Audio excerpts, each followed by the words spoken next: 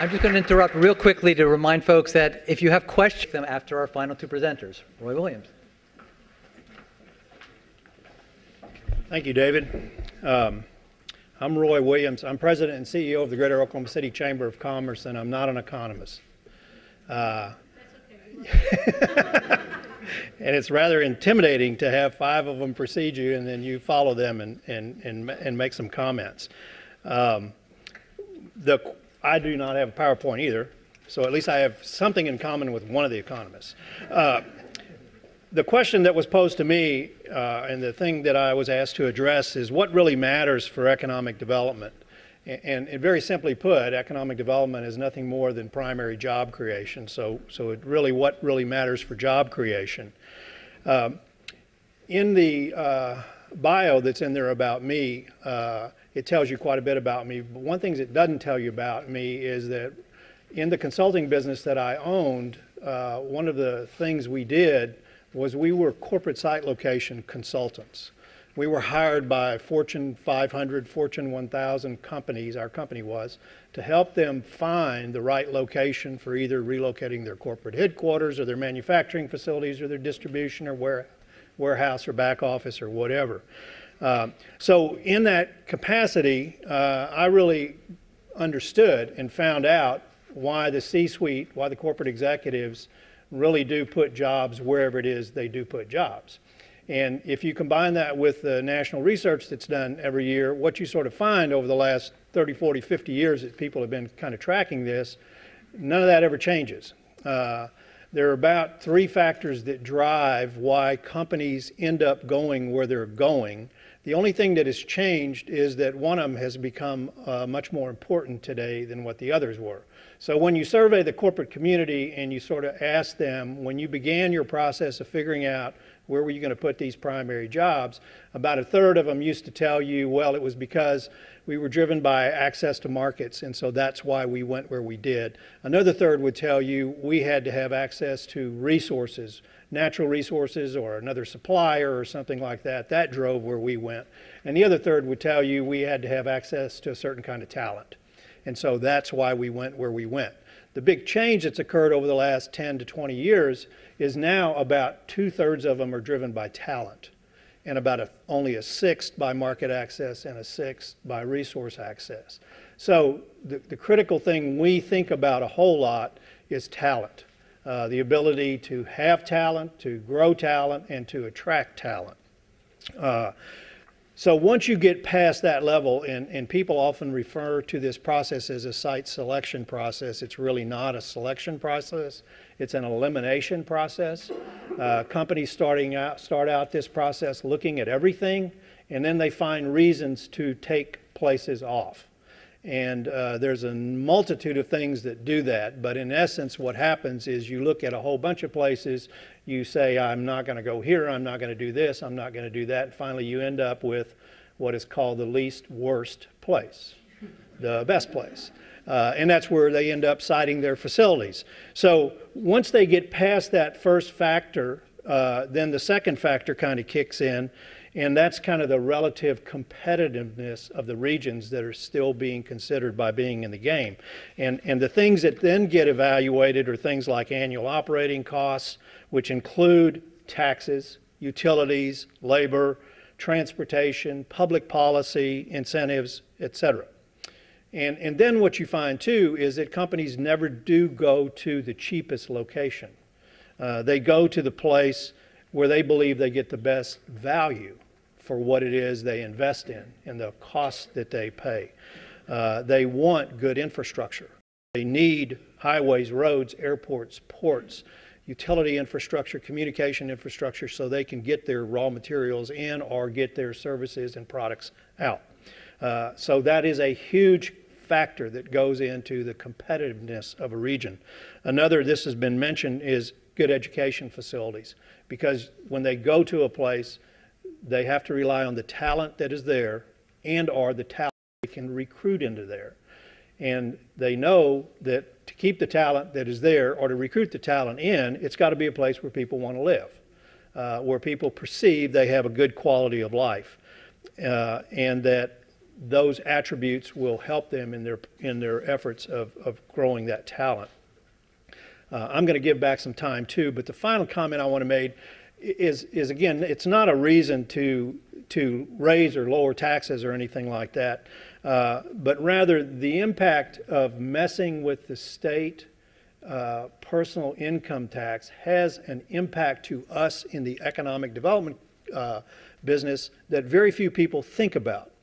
I happened to have been in Oklahoma one time before my current time, and it was back in the late 80s and early 90s. And in the early 90s, when Governor David Walters was governor, and I was at the Department of Commerce, he tasked the Department of Commerce to come up with the best incentive program in the U.S. And I'm proud to say we did. And it got passed by the legislature in 1993. It's called the Quality Jobs Act. And it is lauded nationally as being one of the best incentive plans that any state has ever put into place. The issue, though, about this is it is solely funded by the personal income tax. That is what it is tied to. So any incremental decrease in the personal income tax or the elimination of it has the exact same impact on that incentive. So a partial reduction partially reduces that, totally eliminates it. I wouldn't say that's a reason that you don't want to mess with personal income tax, but it is one of those things that be careful what you do without really understanding. It could be considered an unintended consequence. And to us in the economic development business, that's a huge consequence. And I'm a little frustrated because we have met with leadership in the House and in the Senate, both sides of the aisle, and I don't think anyone is paying one bit of attention to this. No one has come up with, okay, if we do this, how do we fix this? How do we solve this? And it presents a significant competitive issue to Oklahoma. So I don't have the answer either. But if we're going to go down this road or some other road, I think we have to make sure that we don't look at just a couple of outputs that could occur, but what are all of the unintended consequences that could, because it could have a significant impact on this state's ability to attract quality jobs to Oklahoma. Thank you.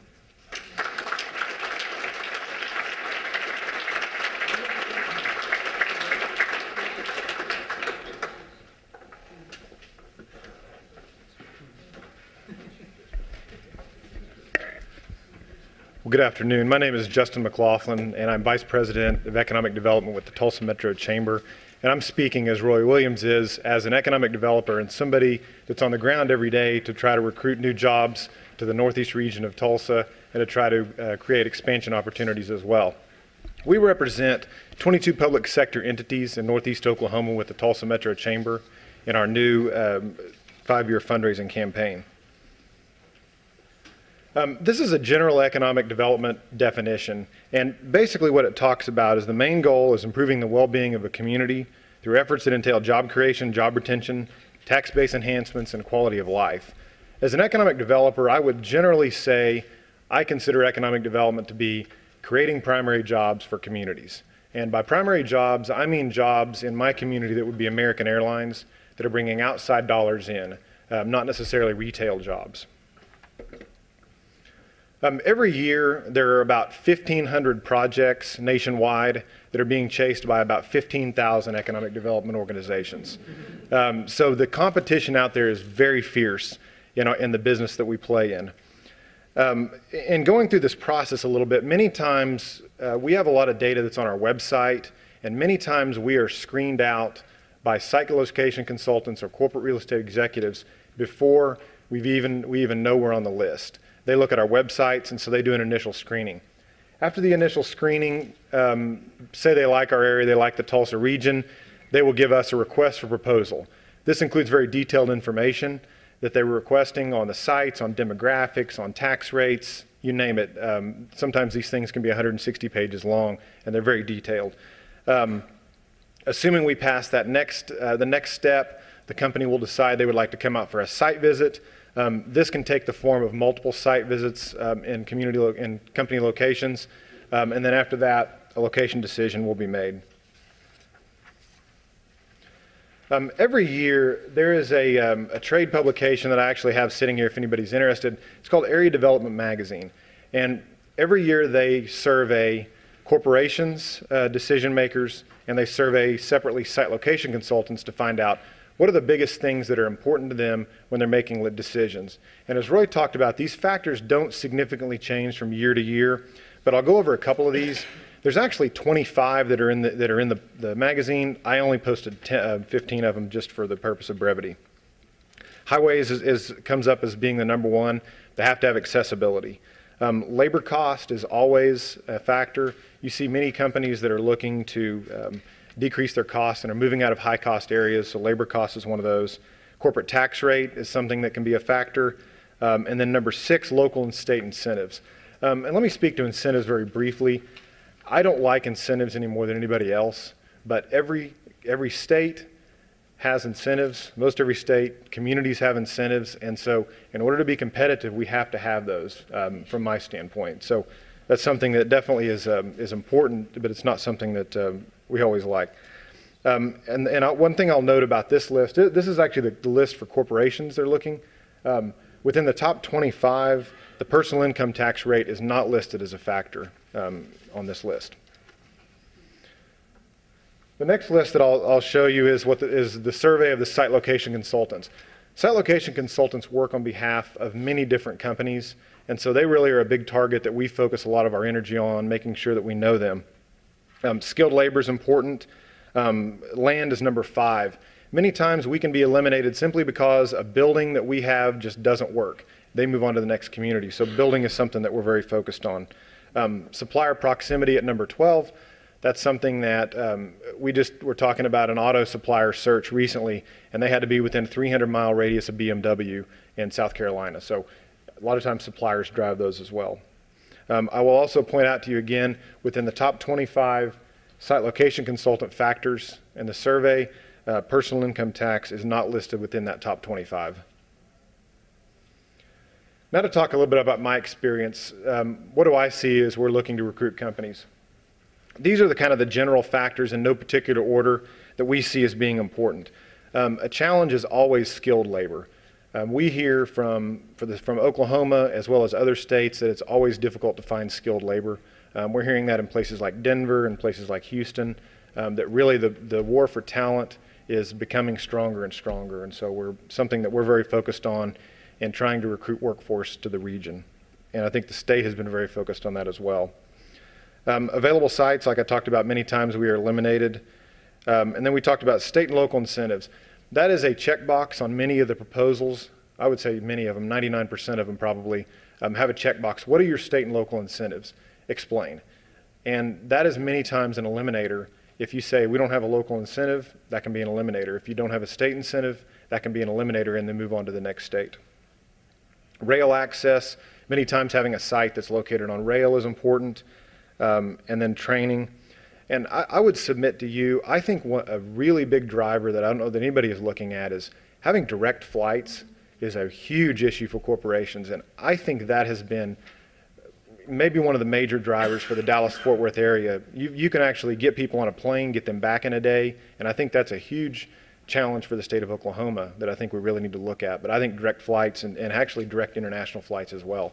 I was in Dusseldorf last week with a state delegation representing the state and representing the Tulsa region, and we heard from a lot of German companies that Atlanta is really on their radar screen because Atlanta has direct flights from Germany, but many other communities are not. So it was kind of interesting to hear that. I'm going to read for you a quote. One of the top site selection firms in the nation that many of you may be familiar with is McCallum Sweeney Consulting. And I asked Jeff Forsyth recently a question, basically, and I asked him about how big of a factor does a personal income tax play in economic development. I'll read you kind of what he wrote to me.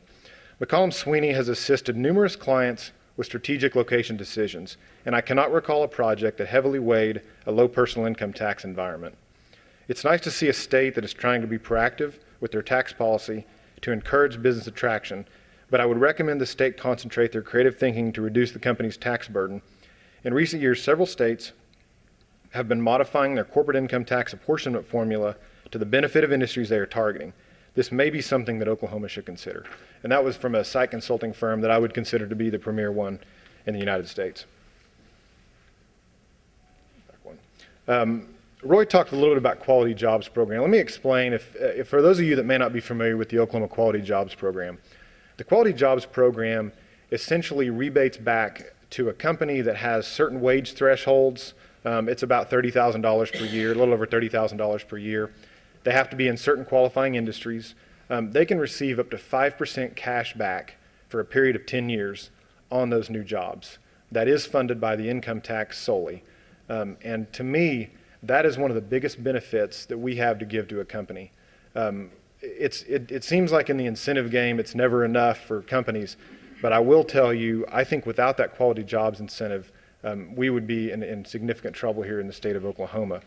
And these are other incentives that would also be, I believe, would also be impacted possibly if the state income tax were to be reduced.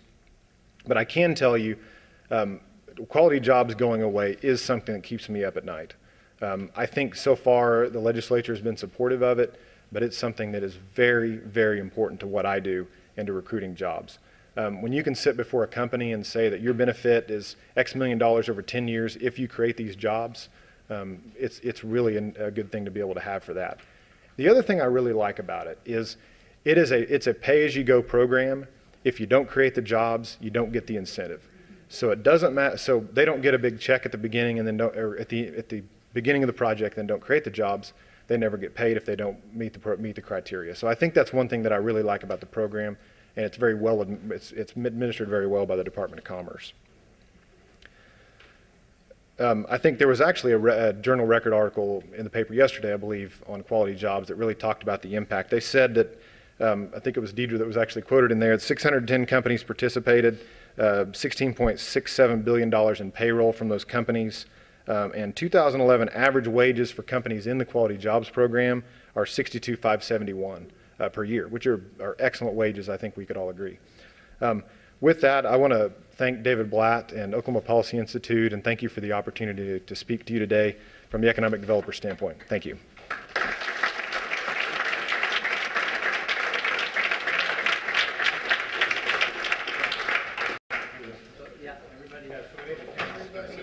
Everybody up. Everybody up. Good job.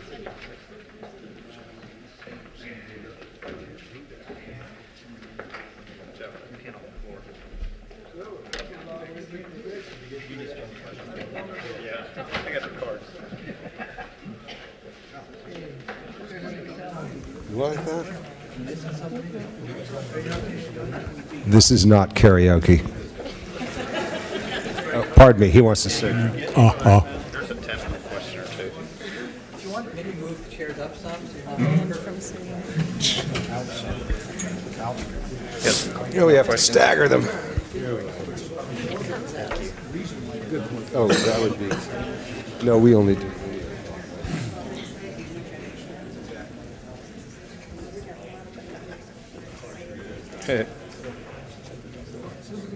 Okay, I've got quite a few questions, and we have about 30 minutes, so we'll get as far as we can. By the way, panelists, I thought you did a great job.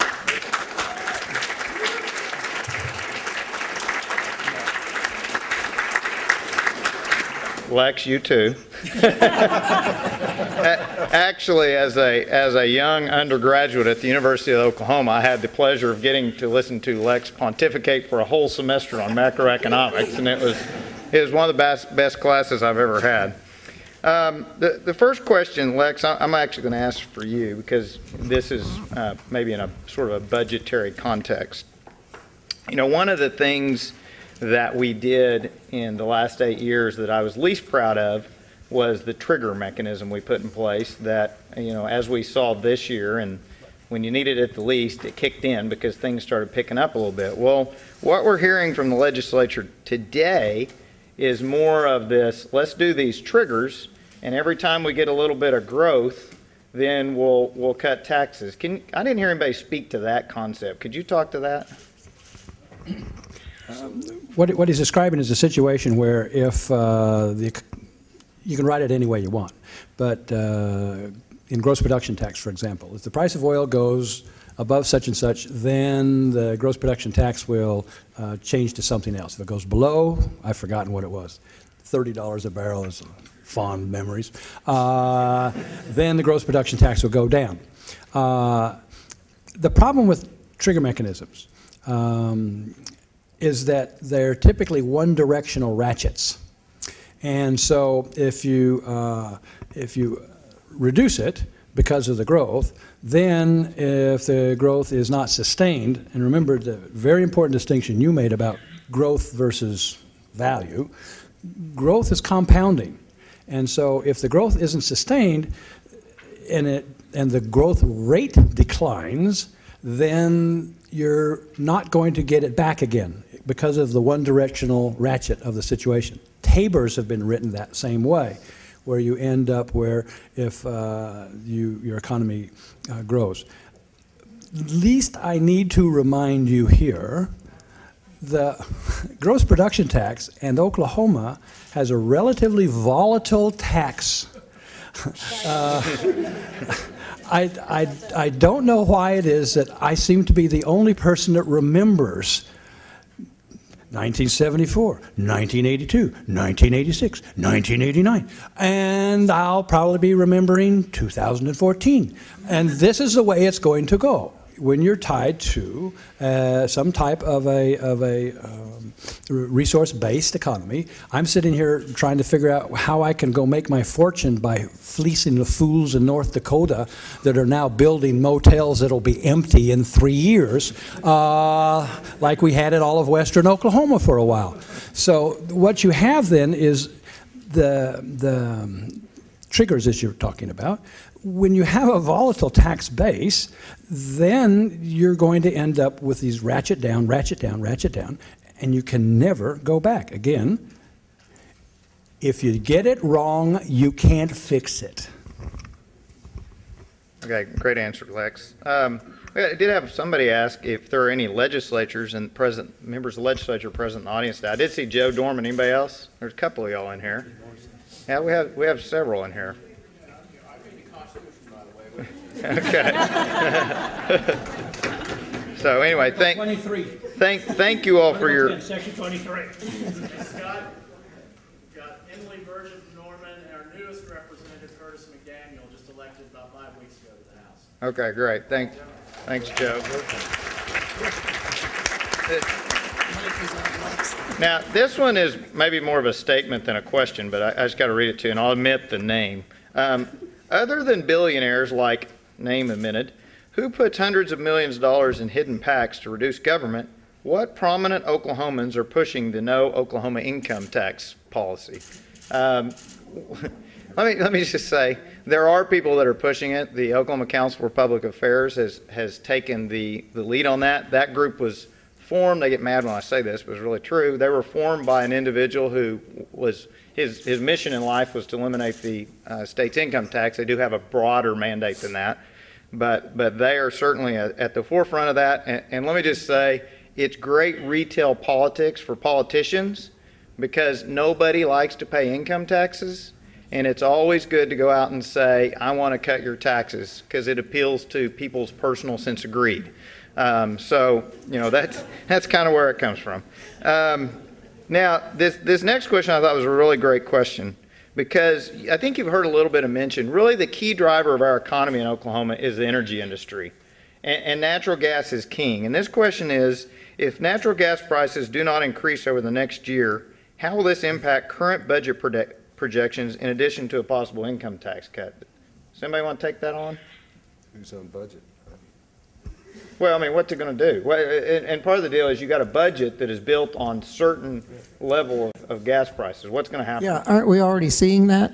Yeah. In revenues. Yeah, if you noticed, there was, you may have not have noticed, there was a report, and I don't know if it was yesterday or the day before, by Ken Miller, who it was the first revenue decrease in 24 months in Oklahoma, and he attributed it to the low price of natural gas. It's finally starting to show up in our budget numbers. So obviously, that's important to the economy. Yes. I noticed in Tulsa, candidate Gingrich said that he wanted to get $2.50 gasoline. Yeah. And some fool in Tulsa actually thought that was a good idea for Oklahoma. Yeah. Yeah, but by the way, in Oklahoma, we're for higher prices of gas. It's good for us, okay? The extent of my projection would be based on my experience roughnecking. I actually roughnecks in Wyoming from 1980 to 1987, and there's a bumper sticker that's probably faded out now. It says, "Please, Lord, let there be another boom in the oil patch. I promise not to piss it all away this time." Oh, I know you did. And this may have to be a technical question dealing with one of the reports. It says, it's sort of a two-part. How can you have a report that predicts job growth that exceeds population growth and unemployment? Number one. And number two, why wouldn't you eliminate spending before the revenue? Anybody want to take that on? Yeah, thanks a lot. It's relatively easy to get growth in the labor force that exceeds growth in the populations, an increase in the labor force participation rate. We saw dramatic evidence of that in the 60s and the 70s with the Women's Liberation Movement and the Civil Rights Act, when a larger share of the population entered the formal labor force, which is where we count it. So that part isn't really a problem. At this point in time, what we're seeing is slight declines in the labor force participation rate. That's over the last 2 years, largely associated with the recession. What was the second part of that? Why wouldn't you just cut? I don't know. Oh, yeah, you go ahead.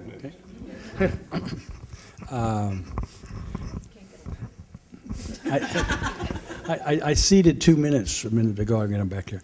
I think that if the goal of this proposal is to spur economic growth by reducing the personal income tax, our two members from the development world have put the lie to the premise to that proposal. It is not that. My view is that this is designed to shrink the size of government, but it's not doing it in what I consider to be an intellectually honest way.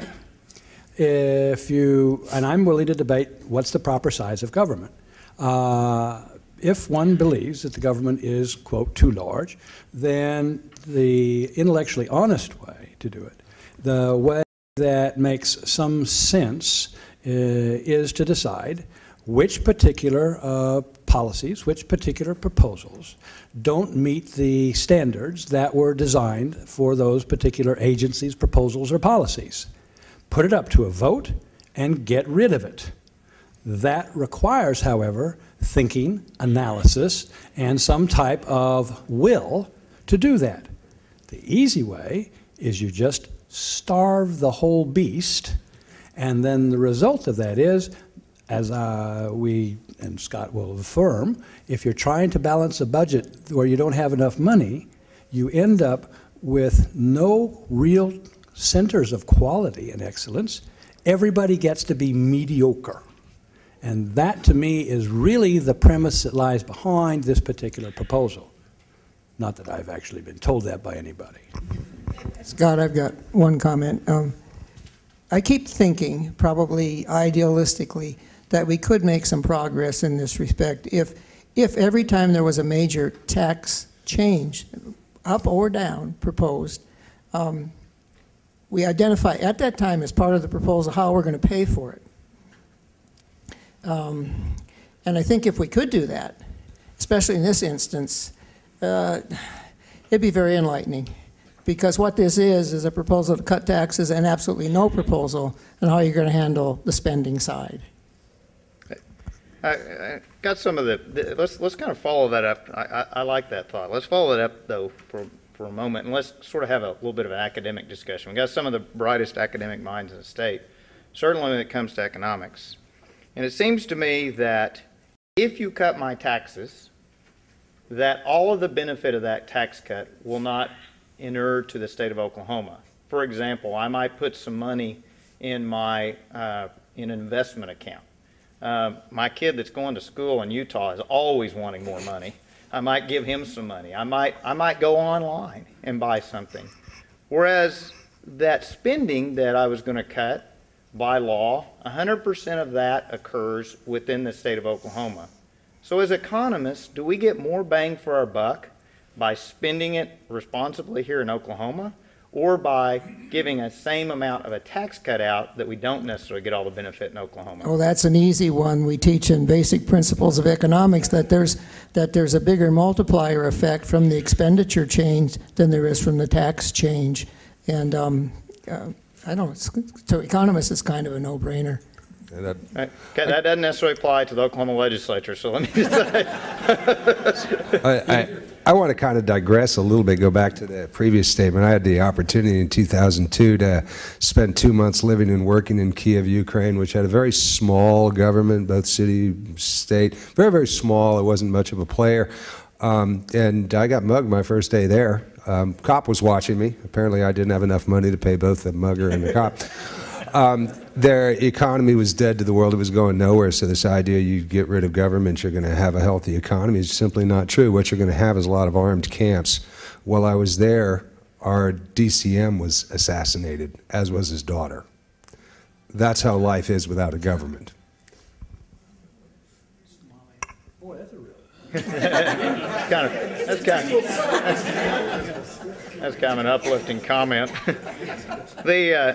Let's switch our attention now to the sales tax, because some of the discussion has been, you ought to do like Florida, you ought to do, a broadening of the base, and sort of two questions related to sales tax. Question number one, a member of the audience wants to know, what does the academic literature say? If you raise your income tax, do you force more sales to go online then? I mean, is there an elasticity there? You mean the sales tax? Yeah, sales tax. Did I say sales tax? I meant sales tax. I'm like, Lex said, I don't know what I'm saying half the time. So there is some literature out there about trying to predict. Online sales are hard to predict because it's anonymous and you don't really know where people live. You know their IP address.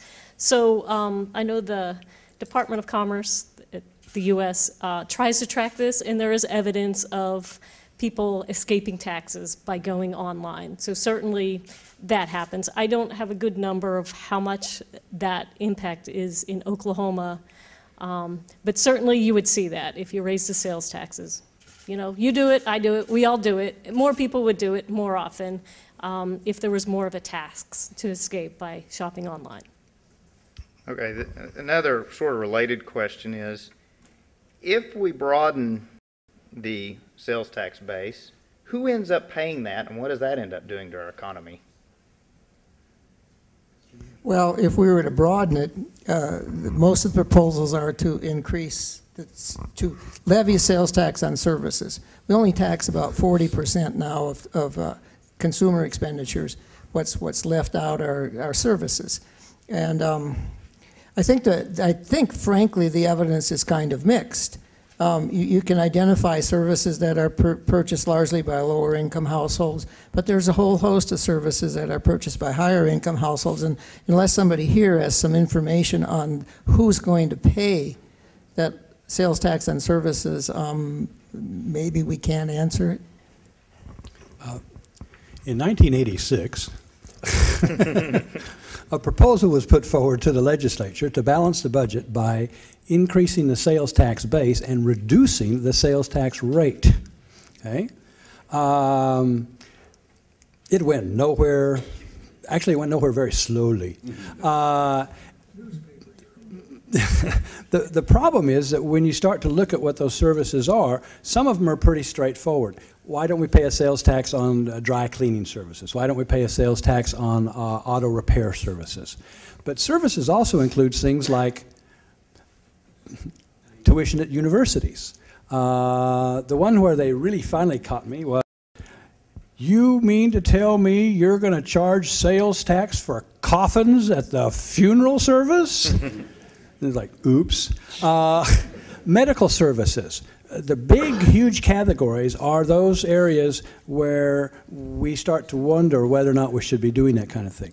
But the general economist's answer to taxes is broad-based, low rate. That's always our answer. So when you look at who pays sales tax in Oklahoma, when you look at the reports and the composition, what you see is that business is as a sector, is the biggest payer of sales tax in Oklahoma. I would submit that if you increase the base, business is probably then going to bear a disproportionate share of that. Most of the proposals that I see are to eliminate taxation on business purchases of goods and services and to broaden the base on consumer purchases. Currently, the biggest burden falls on low-income households outside of the business sector. Now, whether when you broaden the base that would be likely to be true, I'm not sure. Okay. By the way, that brings up a point. One of you, did someone have another comment on that? Okay. One of the problems with any of this who actually pays is there's, what I teach in my intro class is the legal versus the economic incidence. So you get people who claim that illegal immigrants don't pay property taxes because they don't buy houses. Well, they do rent houses. Guess what the landlord put in there? He put in property tax costs. So when businesses say they pay the tax, that's the legal incidence. That's not necessarily the economic incidence of the tax. Could well have been paid largely by consumers of the business product. Okay, good question. By the way, one of the charts, and I don't remember who had it up, but it made the point that if we eliminated the exemptions and whatnot, that proposal, that actually the poorest segment of our population, their taxes would go up. I mean, what does this look like for those most at risk in our state if we eliminate the income tax? Well, I put the figure up, but it wasn't my figure. Definitely, so we're talking about not cutting all the income, at least the initial cuts would be the top rate. So think about which households fall in the top income tax rate. And the figure I put up was from the ITEP, and they suggested that 60% of the households, the lowest 60%, the lowest incomes, would incur actual tax increases because they no longer can take exemptions that lowered their taxable income. And so definitely there would be a shifting of who pays the tax, particularly if the cut from the tax rate is borne by the lower income households. So I know we weren't talking about equity issues a lot with the personal income tax changes, but there's, we could all talk for hours on that. Now, I've probably heard this from David at some point in time, but it seems to me that I've heard the sales tax is more aggressive and then it's disproportionately paid by lower income Oklahomans. Is that correct? I'm seeing a lot of people nodding their heads. Okay. Another question is, there was some discussion earlier about the factors that drive economic performance in an economy, and there was some talk about tax rates, and I heard capital investment mentioned. I remember reading an article once that talked about the level of educational attainment of your population being the biggest correlation between economic performance of a state. Can you tell us, I mean, from your all's professional work, what are the key drivers of economic performance in a state? Would you define economic performance? Oh, okay, I know I was going to get some economist deal back at me. Okay, let's talk about growth in personal income per capita. Let's talk about those types of, I think the studies I looked at were typically looking at personal income growth and or state GDP growth. I'll take a crack. My colleagues up here may disagree, but I think Deidre will agree.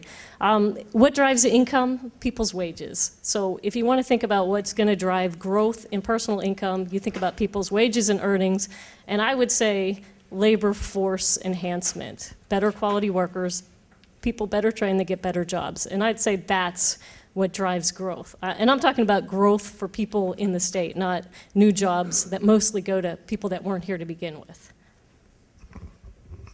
Only one partial thing to add, that it also includes physical capital that the people have to work with. It's about the productivity of labor that's associated with capital. It's associated with human capital development. And as states go, Oklahoma is wildly underperforming on that basis. Slight addendum to Justin. I was just reading a paper today, because I read hundreds of papers, right? And it was saying that infrastructure, bridges, roads is necessary but not sufficient. So you can have the bridges and the roads, but if you don't have the people, you're not going to get the businesses. I think we're all studying the same economics, yeah. I had a question I didn't fully understand. It's asking about North Dakota, and a question about what North Dakota maybe has a state bank. What part does the North Dakota State Bank contribute to their growth? I'm not familiar with that. Does anyone know what that has to do with? It's one of the dumb things that I know about. Among many, right? North Dakota is a very curious state. They're mostly Finns and Danes up there. You read Rolvag. And the state bank is actually, if you want to find socialism or communism, go to North Dakota because they have a state bank. They don't have other banks there. And it acts like a regular bank. Okay, well, I'm It's not- opposed to that. I want to be on I the thought record that you might. today saying that I'm opposed to that idea. But I think we would probably all agree that North Dakota's excellent performance has more to do with something called the Balkan, which is the richest oil area in the Yes. country. That's right. And a low base. Yeah, and a low base. Yeah, no, but their state bank acts like a regular bank. Well, with okay? that, let me leave you with this one last rhetorical question. And this person wanted to know, basically it's a compound question, how's this train going to be stopped and who is going to be the adult in the room? I'll leave that to the audience to figure that one out. Thank you very much.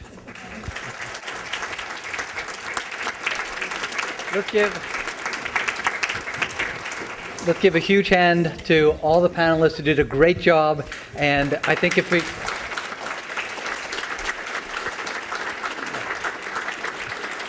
Having now actually succeeded in keeping 7 economists to 12 minutes each, I'm going to go home and convince my son to eat vegetables. I think anything is possible.